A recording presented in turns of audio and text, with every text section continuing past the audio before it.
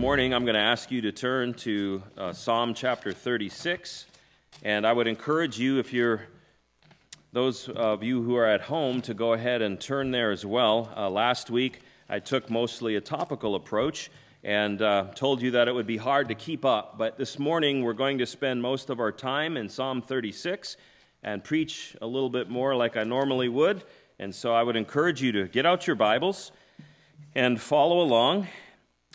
And my plan is to work through this psalm over 2 or 3 sessions. I'm going to try to keep the time reasonable. I know that doing this at home, sitting down and watching a screen, will have its challenges, especially with some of the little ones. And so I'll try to be mindful of that and still give us some time here in the Word. I'm going to go ahead and read Psalm 36, and then we will take a look at the first section this morning, and this morning we're talking about the kind of people that God saves. And I think it's encouraging because we're going to actually be talking about wicked people, and it's the kind of people that God saves. But we're also going to be looking at God's merciful, loving kindness to us. All right, are you there? Psalm 36. To the chief musician, a psalm of David, the servant of the Lord. An oracle within my heart concerning the transgression of the wicked. There is no fear of God before his eyes, for he flatters himself in his own eyes when he finds out his iniquity and when he hates. The words of his mouth are wickedness and deceit. He has ceased to be wise and to do good. He devises wickedness on his bed. He sets himself in a way that is not good. He does not abhor evil. Your mercy, O Lord, is in the heavens. Your faithfulness reaches to the clouds. Your righteousness is like the great mountains. Your judgments are a great deep. O Lord, you preserve man and beast. How precious is your loving kindness, O God. Therefore the children of men put their trust under the shadow of your wings. They are abundantly satisfied with the fullness of your house, and you give them drink from the river of your pleasures. For with you is the fountain of life. In your light we see light. Oh, continue your loving kindness to those who know you, and your righteousness to the upright in heart. Let not the foot of pride come against me, and let not the hand of the wicked drive me away. There the workers of iniquity have fallen. They have been cast down and are not able to rise. Now, there is something in particular that actually drew me to this psalm a while back. I have found that I don't always have a wonderful gift of recalling an exact passage or reference or scripture. Sometimes I do. I memorized a lot of verses when I was younger, especially, and sometimes they come to mind, but sometimes I don't remember stuff. And so what I was doing is I was trying to gather some passages that would especially be helpful for difficult situations, things like crisis counseling or going to the hospital because somebody is dying or somebody has just passed away or somebody is ready to go into a major surgery and they're scared. And I thought, what are some of the passages that would be especially helpful for times like that? And it was in that process that I was reminded of this psalm, and this has kind of become my go-to psalm. Some of you might know this because I've read this part of this passage in your hearing, maybe when you've been in the hospital or when you needed a word like this. But what you might not have known is that I've been reading this passage to a lot of people, especially verse 7.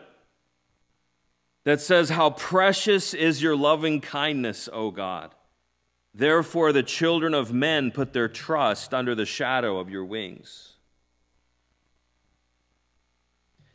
Now, because I am taking my time to go through this psalm, we're not going to be focusing especially on that passage this morning, but I want you to know that's where we're headed, and that's the beauty of this text that has drawn me to it in ministry many times in the past.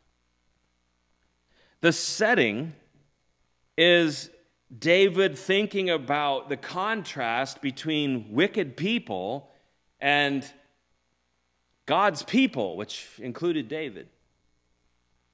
But what we'll see is that while the trouble sometimes changes, whether it's specifically wicked men who are trying to do us in, which was the case for David, or whether it's COVID-19 and the difficulties that we face in this day, I'm not saying those are exactly the same thing, but the middle passage of this psalm remains the same. God is who He is. He doesn't change. He is filled with mercy, and His loving kindness is precious.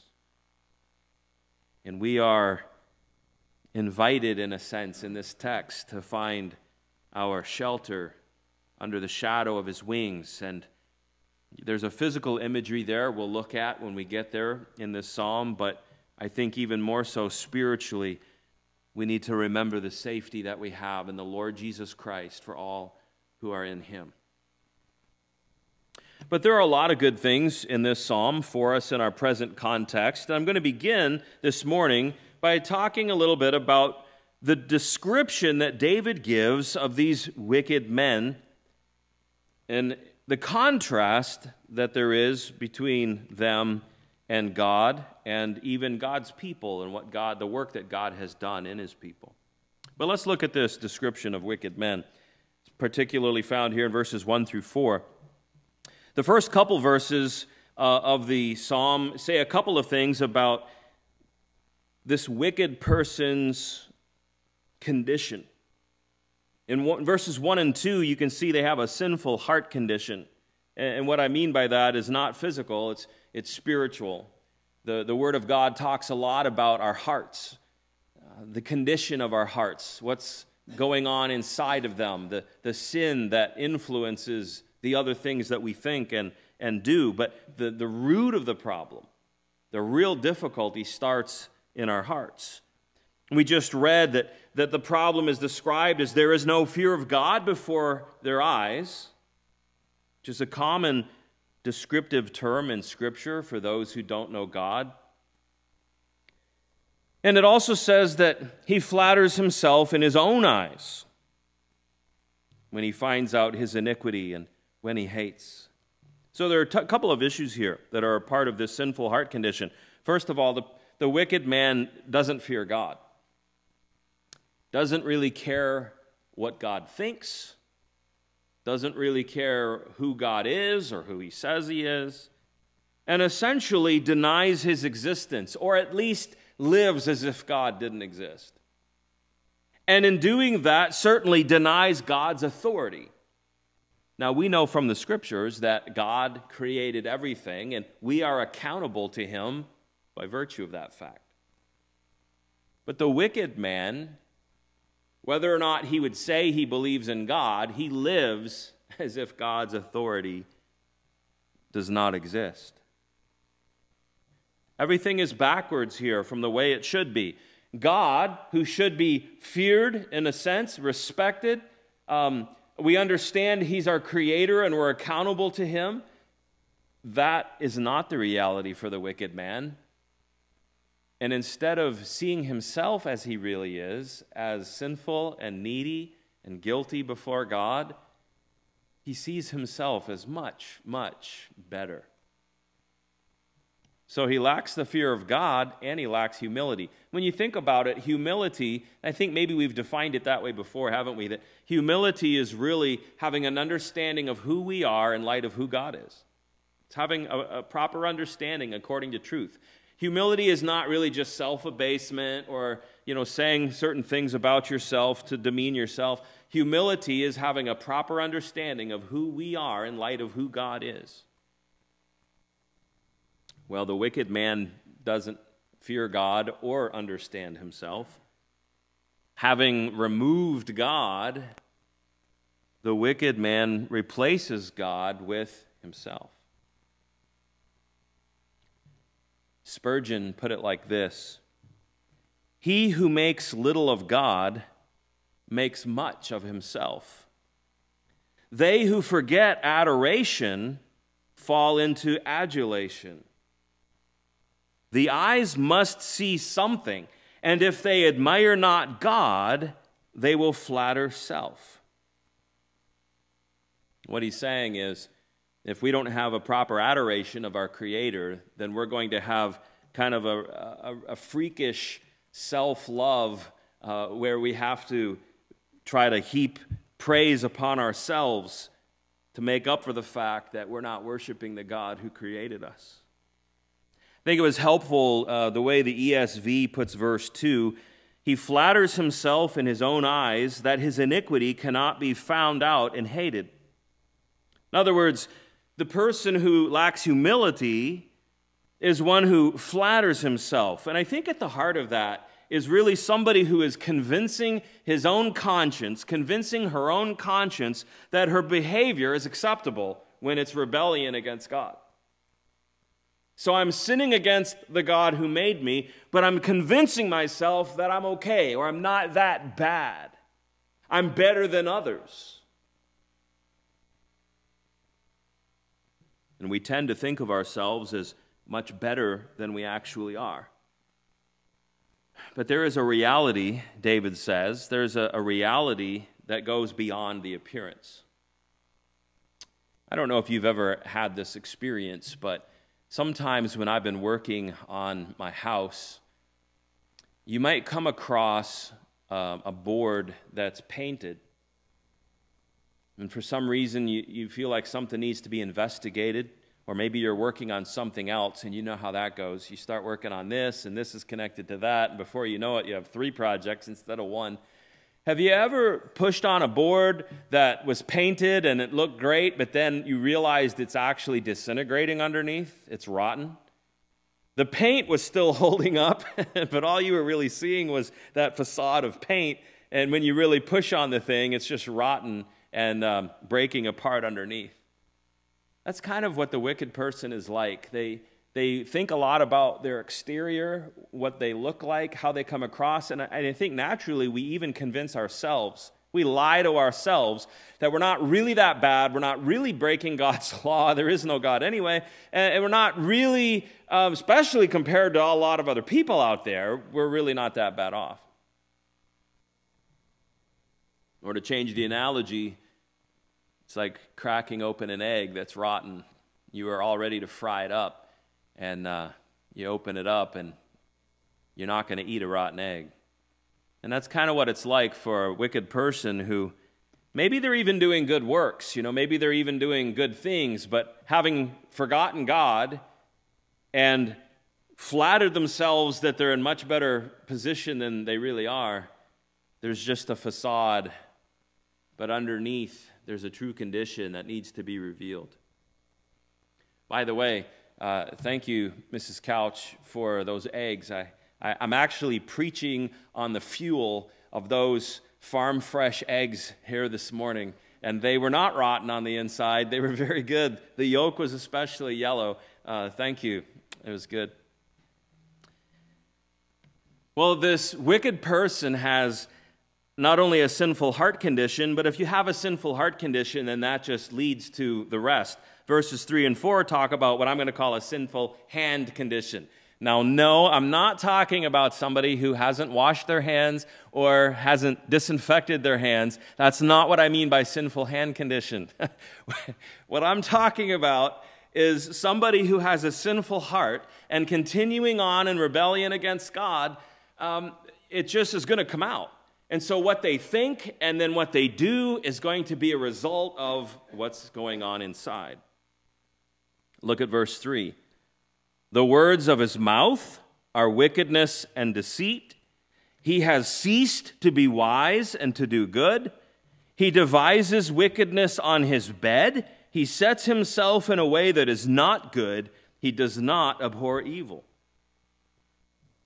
So the wickedness of someone's heart ends up being the wickedness of their hands, their tongues, their minds, the things that they think, the things that they plot back behind closed doors to do things that will benefit themselves even if they harm other people.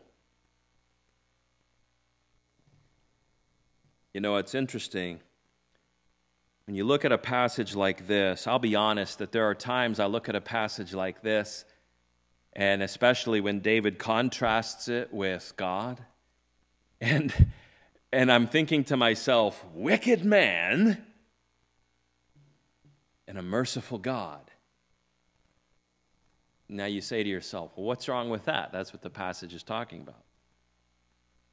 Do you know, I think that as we read a text like this, what we have to understand is, yes, there is such a thing as people who are still living in wickedness, contrasted with the Lord's people who struggle with remaining sin, but God has done a fundamental work of changing their hearts and their desires. There is a real contrast there. But I think it's helpful for us to remember that we really all started out like verses 1 through 4. That's who we are apart from Christ. And it's even possible for us when we sin as believers to live in such a way, at least for a time, that looks more like verses 1 through 4. So my point is, as we read this, instead of thinking about those wicked people, if you don't know Christ and you're listening this morning, this actually describes you. And for those of us who know Christ, there's still a warning here to say, let's not fall back, because there's a decision that believers have to make, that we have a decision whether we're going to live like verses 1 through 4 or live like God's people. And sometimes we do that more than living like God's people. So I want us to think more of this, not as distanced from us, way out there, those wicked people, but think about it as, the true condition of somebody's heart outside of Christ. This is it. In fact, when we were preaching through Romans, and we were looking at Romans 3 concerning what we often call total depravity, not that man is as wicked as he could possibly be, but that every part of man has been thoroughly corrupted, and he has no real spiritual desire toward God apart from the Holy Spirit. When we looked at that doctrine in Romans 3, we actually went to a couple of other Psalms, because the first part of Psalm 14 and the first part of Psalm 53 are almost identical, and we quoted it in Romans 3, which Paul does. We looked at that when Paul quoted it in Romans 3 in our study of that chapter. Listen to the first 3 verses of Psalm 14. The fool has said in his heart, there is no God. They are corrupt. They have done abominable works. There is none who does good. The Lord looks down from heaven upon the children of men to see if there are any who understand, who seek God. They have all turned aside. They have together become corrupt. There is none who does good. No, not one. You see, Paul takes that description and he says, it doesn't matter whether you're Jew or Gentile, this describes man's heart apart from the Lord Jesus Christ. Now, there was a particular context in which this wickedness interacted with David, and David had to truly struggle with wicked men.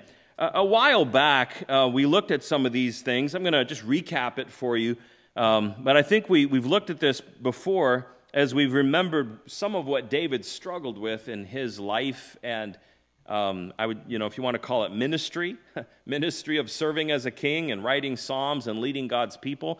He had some ridiculous struggles compared to most of us. And I do think that when you see David writing Psalm 36, there is a context here of things that have happened to him and what he's thinking about. These events were very difficult, and many of them, potentially deadly. And a lot of this can be found in 1 and 2 Samuel. Kids, do you remember the story? Of course you do. David and Goliath? I mean, who doesn't remember that one, right? I wish I could hear some of you kids saying, yes, we remember. I can't hear you, but I hope some of you acknowledge that. But do you remember David and Goliath? That's kind of how David's life starts as far as the record of Scripture is concerned. He was a young man, and you remember he fought and killed Goliath when no Israelites would step up, and that was kind of our introduction to David. Well, I don't have time to go through all of these accounts, but just listen to some of them. Saul twice, remember King Saul? He twice tries to kill David with a spear. Saul's older daughter, Merab, is promised to David and then given to Adriel, the Mahalathite. Saul promises another daughter, Michal, if David would only go and kill 100 Philistines. So David kills 200 of God's enemies. But then, even with all of that, David and Saul become enemies, and Saul tries again to take David's life. David fights against the Philistines. Jonathan helps David escape the king's hand. David flees to the Philistines and then to the king of Moab, where he placed his parents and family for safety. I want you to notice, as I'm going through this, David is actually bouncing back and forth between taking shelter with Israel's enemies and actually fighting Israel's enemies. Sometimes he is enjoying the friendship of a guy like Jonathan, who is of the nation of Israel, but Jonathan's father, who is also of the nation of Israel, is the one hunting David down. Sometimes David has enemies everywhere, his own people and his people's enemies. Do you remember the account where Saul murders 85 priests after accusing them of helping David? Saul chases David through the wilderness. David actually spares Saul's life more than once. And David makes an alliance with the Philistines and lives in their land. This is kind of a quick chronology of David's struggles. The Amalekites raided and took David's wives captive, and David had to go after them and get his family back. Saul and his sons died in battle against the Philistines, and David becomes king, but first only over Judah. The family of Saul is fighting against the family of David at this point, and Abner makes Ishbosheth king over Israel, while David is king over Judah. Ishbosheth is murdered, and David reigns over all Israel, or the United Kingdom, with, well, not Great Britain, but you know, Judah and Israel. Well, after this, he faces war with the Philistines, the Syrians, the Moabites, the Ammonites, and the Amalekites, to name a few. Well, then in the midst of all this, you remember that later on in his life, David sins with Bathsheba and has Uriah murdered. I think you could kind of say when a king has somebody do something for him, it's kind of like the king's doing it. And so I think we could rightfully say David murdered Uriah. And these sins resulted in the loss of one of David's own sons. Well, then you say, isn't that enough? But toward the end of his life, David's son Absalom murdered David's son Amnon. And then Absalom makes a run for the throne, committing treason against his own father. David runs for his life, and Absalom is killed. And then it's back to war with the Philistines. Now you can see why David would write some psalms where he was looking to the Lord to help him process the wickedness that some showed him. We should not discount or downplay wickedness. We should call wickedness what it is: murder, lying, manipulation, deceit. It's sinful, and it's an abomination to God. I don't know exactly when David wrote this psalm, but he clearly had lots of experience with the transgression of the wicked.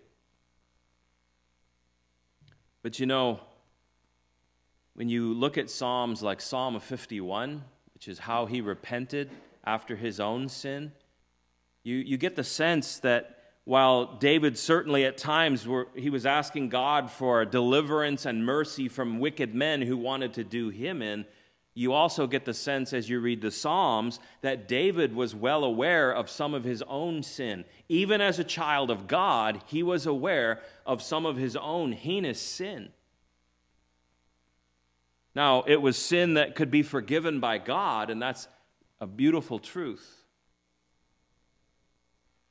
But you get the sense as you read the Psalms that David struggled with remaining sin in his own heart, even though he was a follower of God. And we know his life was, as we've just described, was filled with stress from struggles, not only with the enemies of Israel, but also with unbelieving men who were children of Israel, as we've already pointed out. So when we read a passage like this, I think one thing we should do is say, wickedness is wickedness. Let's not be afraid to call sin sin, because it's really God who is calling it sin. God is the one who calls rebellion sin. God is the one who has said if we continue on in rebellion, then we will face his just judgment. I also think when we read a passage like this, there ought to be a sense in which God helps us to hate our own sin. Any way in which we as God's people, although our sins are completely washed clean and we stand justified in his holy presence, there's still a sense in which when we sin, it looks a lot like these first 4 verses, and we ought to have a holy sense of hatred develop in our own hearts for anything in our own lives that still looks like this.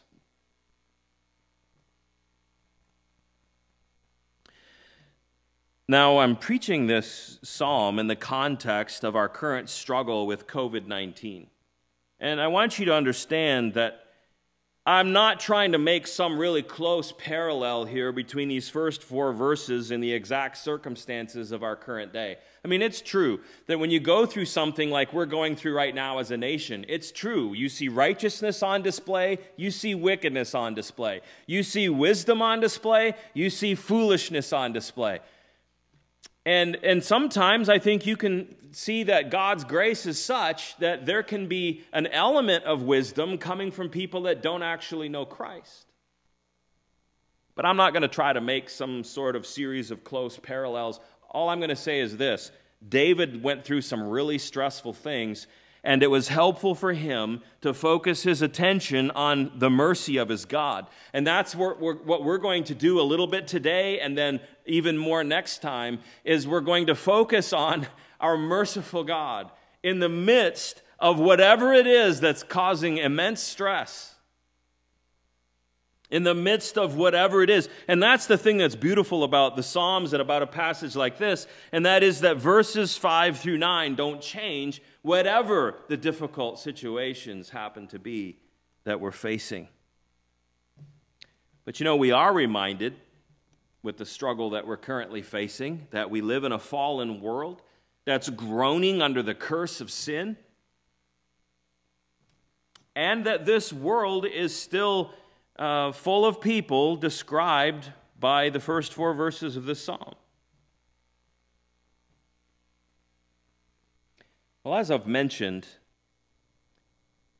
when you look at the first 4 verses of Psalm 36, and you see how similar that is with the first 3 verses of Psalm, what was it that I just read? 14, Psalm 14, as well as the almost identical passage in Psalm 53. You see how similar those are? And how Paul quotes those passages in Romans 3? What we really see here is a description of man's natural condition. It's really who we are and what's in our hearts apart from Christ. We all need to repent. I entitled this sermon, "The Kind of People God Saves," and I was talking about the first 4 verses. God does not save people who are naturally good because they don't exist. There are people who think that they're good. There are self-righteous people who are trying to accomplish salvation their own way. But there are no naturally good people who don't need Christ. And so the kind of people that God saves are the people in the first 4 verses of this psalm. This is a description of man's natural condition. We all need to repent. And I was thinking about Jesus' conversation with Nicodemus about some of these same realities in John chapter 3. Now, kids, you know John chapter 3, don't you? Because if nothing else, you know John 3:16. That God so loved the world. But the context of that is that Jesus tells Nicodemus, you must be born again. Now, who's he talking to? People that the world would consider to be wicked? He's talking to Nicodemus, who was a ruler of the Jews, a spiritual religious leader of the Jews. Don't know that he actually knew Christ in a saving way at this point, but he was a leader and a ruler of the people in religious and spiritual things. And Jesus tells Nicodemus, you must be born again. Because whether or not it all made its way out, Nicodemus, like all of us by nature, would be described by these first 4 verses of Psalm 36. We're all in need of a spiritual rebirth where the Holy Spirit brings new life and our sins are washed clean and forgiven. And it's in that context where we read those familiar verses. I'm actually going to read John 3:16 and then a few verses after that. Listen, and try to not let the familiarity of it lessen its meaning.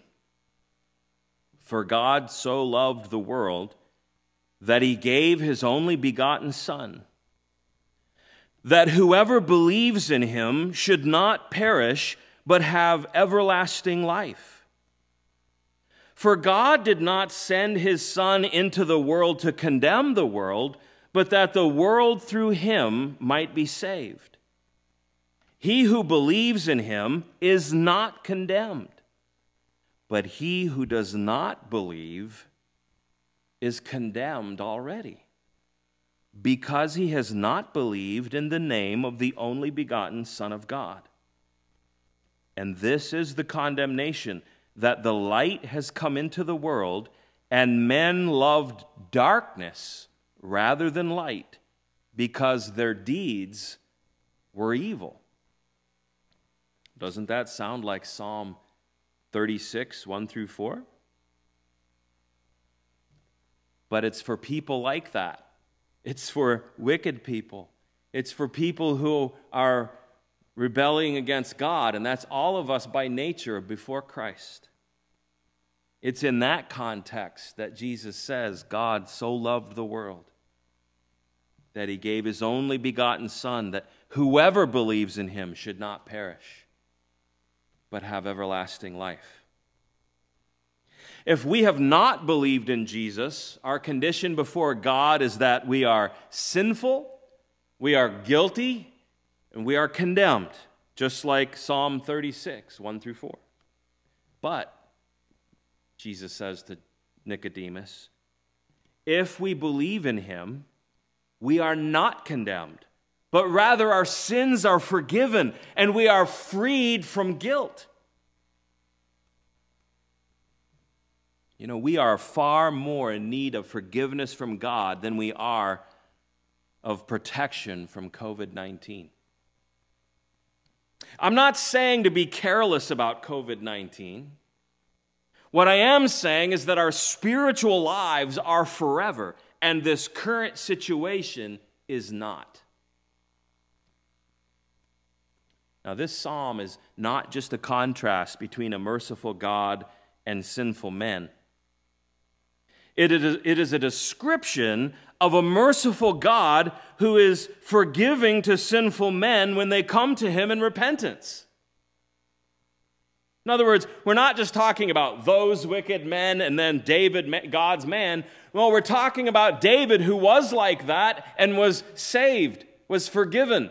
We're talking about those of us who are like that And now we're not by God's grace, but not because of our goodness, but because of God's great love and mercy.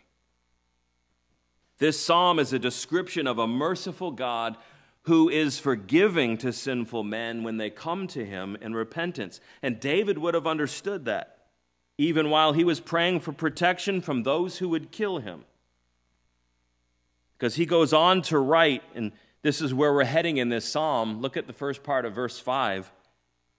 Your mercy, O Lord, is in the heavens. And you know, David writes that not as one who is just stating something that is theologically correct. David is writing this as a man after God's own heart, as the scriptures describe him. David is writing this as one who has been a recipient of God's mercies. He himself has been changed from a wicked man to a follower of God and one who has been forgiven and is no longer condemned. Your mercy, O Lord, is in the heavens. It doesn't matter if we're struggling with wicked people or with a widespread illness. The glory of this middle section that we're going to look at next time, the glory of it is that God remains the same and he is worthy of our trust. And that's what, if God wills, we'll look at next time we're in this study. Now, I know these are difficult days, and maybe this is something that I can suggest for you even this next week. We need to fill our minds with good things. We need to fill our minds with God's truth. We've talked about the need that we have to fill our homes with God-honoring music. And you know, I'm not saying every song has to be about Christ, but let's make sure maybe that some of our songs are songs about Christ, and we're being reminded of the hope and the comfort that we have in him. Because I think in these days, that comfort and that hope is not necessarily going to just be there when we're watching the press conference or the latest news. We need to intentionally, as I said at the church family chat online for Arbor Church the other day, we need to intentionally set our affections on things above in these days. And one way we could do that, I want to encourage you, even if you're not able to join us next time, whenever next time might be, I want to encourage you to meditate this week on Psalm 36, 5 through 9. It's glorious, it's true, it's comforting, and it will fill your mind and your heart with glorious truth of our great God. And that's the section we're going to begin to look through by God's grace the next time that we're together. Let's pray. Our Father God, our prayer this morning is that you would be merciful to us, just like that verse we just read. Lord, that you are a God of mercy. Your mercy is in the heavens. There's no bound to it. We pray for some who perhaps would still be more described by those first 4 verses, that you would show them their sin. Maybe, Lord, even using the current circumstances to cause them to think about their spiritual state in ways that they wouldn't otherwise.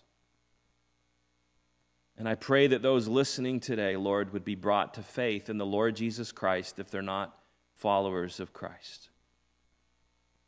And for those of us who know you, Lord, we can thank you. We can thank you that your mercy has come to us and changed us. Your forgiveness has cleansed us. And while sometimes we still struggle with sin that remains, there is a fundamental change and difference in the hearts and lives of your people. And that change has made us lovers and followers of God. And it has changed our hearts and how we think, what we say, and how we live. So, Lord, we pray that in these days you would help us to think and speak and live like your people. And that we would even be able to, in some way, be the hands and the feet of the Lord Jesus to some who are struggling with no real hope. To some who are confused and angry and scared and have no one. In some cases, they don't even have people to help them through this. And for many, they certainly don't have God.